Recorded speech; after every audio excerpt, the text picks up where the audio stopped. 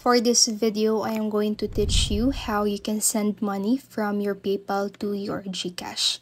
So the process or the first step that you need to do for the process is to simply connect your PayPal account to your GCash account. So head over to your GCash app on your device and then just log into your account. So after doing so, head over to your profile. It should be situated on the bottom right corner of your screen.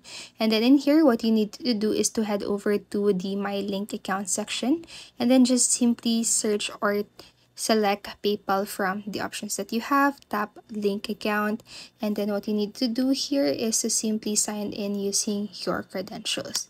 So type in your email or mobile number and then your password and then log in.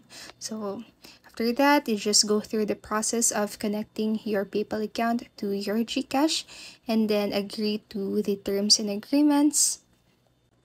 Now, once you have successfully connected your PayPal account into your GCash, what you need to do is to simply type in the amount or enter the amount that you want to send from your PayPal to your GCash. So for example, I am going to select, I'm going to transfer 600.